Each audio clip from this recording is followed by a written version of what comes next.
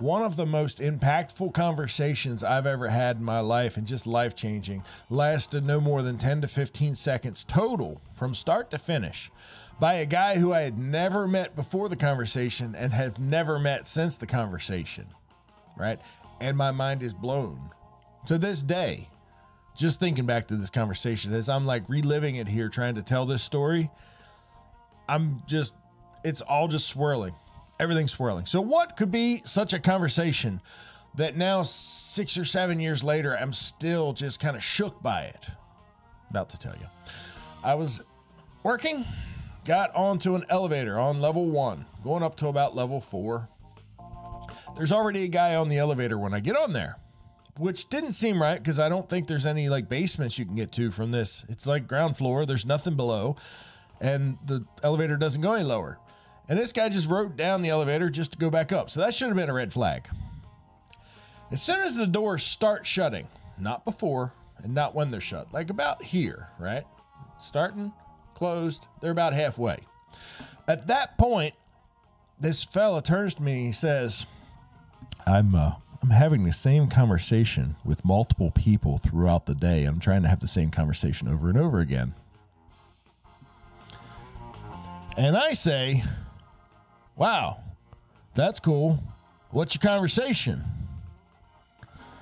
At which point he says, this is it right here.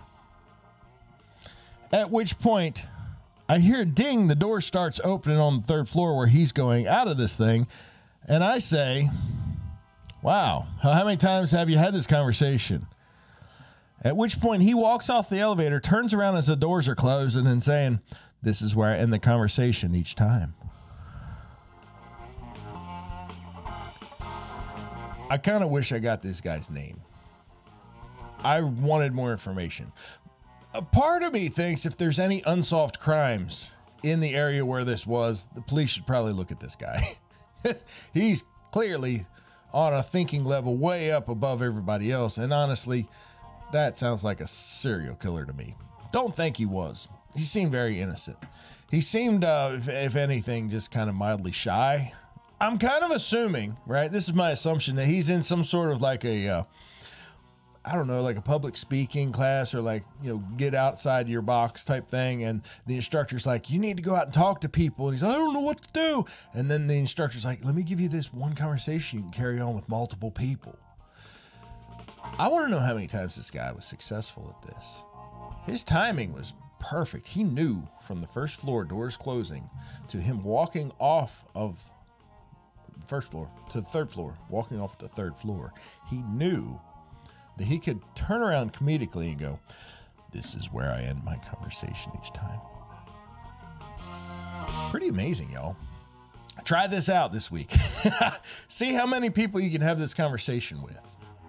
And then come back here to the comments and let me know. If you want extra credit, just like film me and like film it and tag me in there or something. That'd be cool. That's what I got today, y'all. It's a little bit different, a weird one. Makes me think. I got questions for this guy. If this guy's out here, I would very much love for him to comment. If you know him, let me know. That's all I got, y'all. Be good.